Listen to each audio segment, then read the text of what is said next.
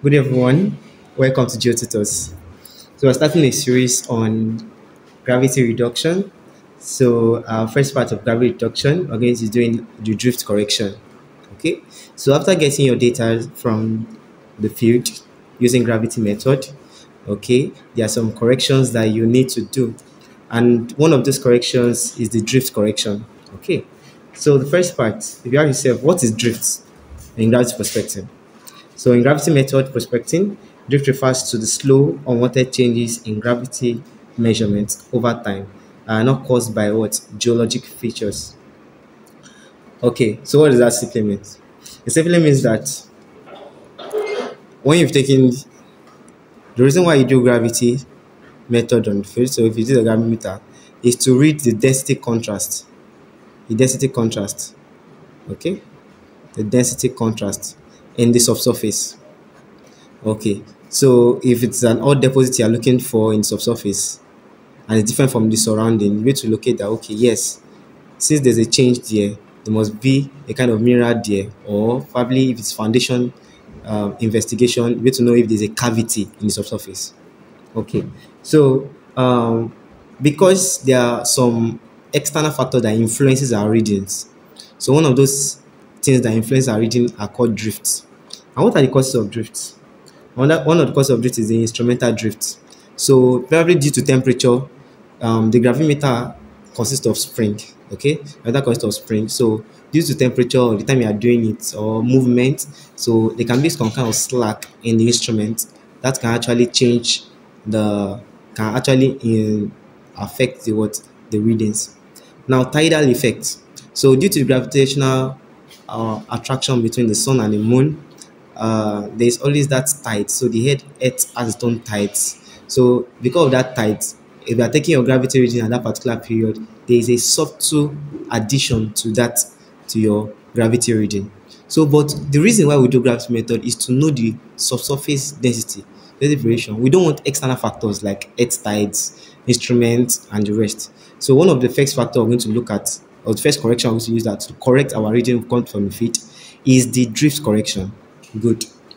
Now, why do we perform drift correction? It is necessary to ensure that gravity readings reflect only subsurface density variations and not external influences. Okay, as I've said earlier. Now, how is it done? Good. One of the ways that's been done, that you will do on the field, is by base station reoccupation. Have you ever asked yourself, why is it that we have to go back to the base station, okay, after taking some readings or after some time? It is so that we can correct for the drift. Okay, drift is an external factor, so we can correct for that drift. Okay, and interpolation also is a way that we can also correct for drift. Yeah, from the formula that we use for our drift correction is an interpolation formula. Good. Okay, so let's look at example questions and solve on the drift. Now, if you look at the sample question here, you can see the station. You can see they took the first base station reading. They took the second base station reading at the end of all the stations. So this station 1, station 2, station 3, station 4. Okay, so at base station 1, they took the reading at time 8:05. Then when they are done taking this at 9:18, they took the second base station. Good. Now, how do we correct for our readings? So these are the readings they got. These readings are not the true readings because they are being influenced by what external factor. I want to remove those external factors that influences our gravity reading got it from the field. We want to remove them away. So for us to do that, we apply our drift correction to it. And that's why we have a formula as drift correction, which is GDC, is equals to G observe. G observe is your reading that you got from the field, this reading, okay, minus drift rate. Gravity of base station 2 minus gravity of base station 1 divided by time for base station 2 minus what? Time for base station 1 multiplied by what? The change in time, okay, which is time at that observe, okay, this one is G observe. So that time where you took this G observe, that is this T observe, minus time for what? Base station what? 1, time at base station 1. Okay, so you can see in above, when you're giving this reading, the first thing you need to look for is what? The change in time. Okay, which is this time change. You're going to do it for all the reading.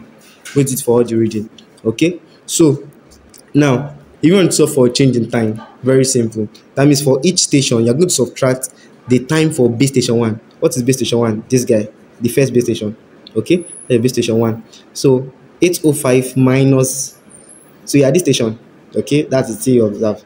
Minus its own self. Okay, because it's the same thing as base station 1. So 805 minus 805 is what? 0. You write what? 0 here. Okay, good. So next is 835 minus what? 805. That's what? 30 minutes. Okay. 844 minus what? 805. That will give us what? 99 minutes. 855 minus 805. That will give us 50 minutes. Okay. We have 903, which is what? 3 minus 5. And that is 58. The next one, 8 minus 5, that is 73. Good. Okay, so we are subtracting each. This change in time. We are subtracting each. Each time from what? The base station time. This first base station 1 time. Okay, that's this guy here. T observed minus T. So you're going to do it for everything. Now, okay, next, you're going to solve for your drift rate. Okay, so we are going to have only like one drift rate most times. Okay, so and the formula for drift rate is this. Can you see? Which is what? So you say drift rate. You say drift rate. Say drift rate is equals to. You can see this. What is here?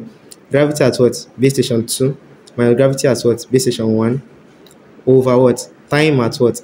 Base station 2 minus time at what? Base station what? 1. Okay, so very simple. So what is the gravity reading at base station 2? This is your reading. So at base station 2, this is second base station, right? So what do we have? 2934.9. Write it. 2934.9. Now, gravity at base station 1, 2934 point what? 0.2. Write it. Minus what? 2934.2.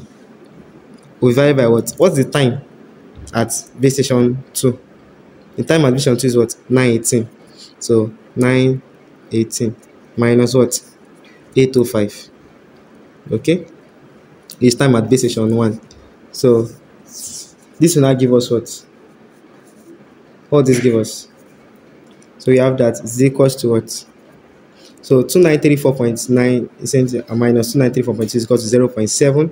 Everything divided by 73, right? 20 minutes. And what will you have for that? So you take your calculator, you press 0.7 divided by 73, you have 0.0096 milligal per what? Minute. That's your drift rate. You know, when I say something rate, it is per time. Okay, milligal per what? Per minute. Good. Now we have our drift rate. Now can you see our formula? So I'm going to reiterate because we start solving now. Iterate. So I'm going to stop for the correction for each. Good. So we know our question. We know this now because it doesn't change. The drift rate will not change. So but your time change will change because of it depends on the station you are in. Okay, because of this T observe, and you have done for each of them here.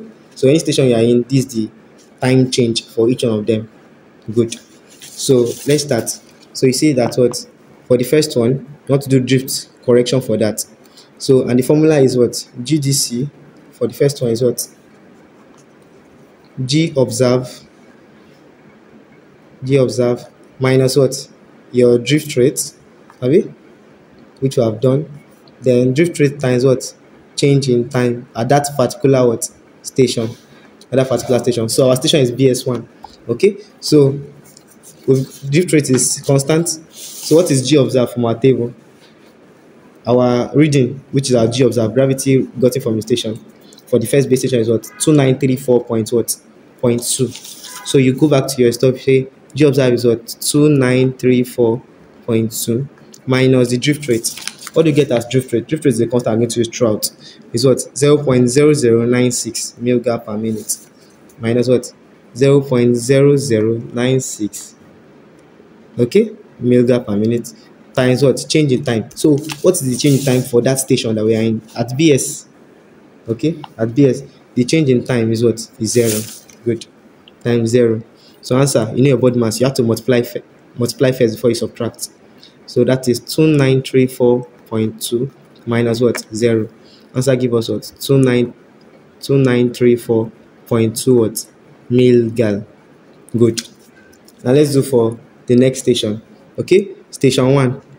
So for station 1 now, GDC is equals to G observe, the same thing, minus what? The drift rate, which is a constant we have solved already.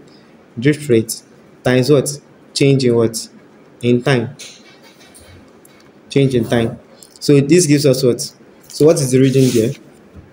We got that what? 2931 point what? Okay.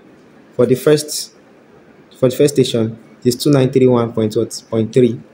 Okay. That is our what we got from the field, our G observe. Minus 0.0096 times what? The change in time. What is change in time? 30 times 30. So you take your calculator and do it. Just make sure you have to apply your body mass. But I think your calculator will correct the body mass with you. But just make sure you're not making mistake. 0.0096 times 30. Okay, so the answer is 2931 point what? 0 milgal. Okay, so you come here. So you already doing the drift correction already. The first one is what? 0. Second one is what? 2931 point what? 0. Good. Can you see? First one is what? 0. Second one is what? 2931 point what? Point 0. Now the third one. So S2. So straightforward, start solving. So 2930.6. We have GDC is 2930.6 minus 0.0096 times 39. That's the time. Okay, can you see change in time for that station? 39. So that'll give us what? Take your calculator. 2930.6 minus 0.0096 times 39. That gives us 2930.23 milgal. Okay, you can say 0.2. 2930.2. Okay. Next one, S3. So our GDC is equals to S3. Our GDC is equals to 0. Sorry, G observe is what? 2930.4, right? Minus drift rate. We know our drift rate, right? We solved that in the beginning. Times 50.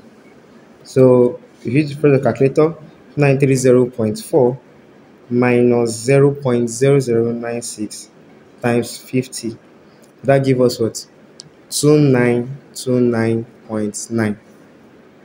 Okay, so write it. 2929.9. Then next, I'm going to solve for our what? Our station 4, which is what? 2927.2, right? Okay, minus 0.0096 times 50. So what would that give us? So if I use the calculator, times 58. Okay, where did I get my 58? Can you see the change in time for station 4 is 58? So we say the answer is what? 2927.15. Okay, sorry, 58. 2926, sorry. 2926.6. Sorry, not 0.15. 0.6. 2926.6 milgal. Okay, now for the last one, for the base station 2, the second base station, we're going to do for that also, which is GDC is equals to, that one is 2934.9. You got it from here. 2934.9. So 2934.9 minus our drift rate of solve multiplied by what? By the change in time. What's the change in time there? 73. Good. So now we have our, so you first your calculator, 2934.9 minus 0.0096 times 73. So that will give us 2934.2 milligram. So you put all those you're reading in your table. Okay, so 2929.9, that's the last one we put in our table. Next one is 2926.6 and 2934.2. Good. So now that is how to solve for your what? For your drift correction. So easy, so smooth. So now this gravity, this GDC, which is the drift correction you have done for this, it's showing that what you have removed the external factor that are caused by the drift. So this is any question that's been given, just follow your formula stated here. Okay, you have to have formula, solve for your drift rate. You can see drift rate inside, just solve it down. So you just be applying it in your formula and you are good to go. Thank you for watching. Please like and subscribe and comment. Thank you.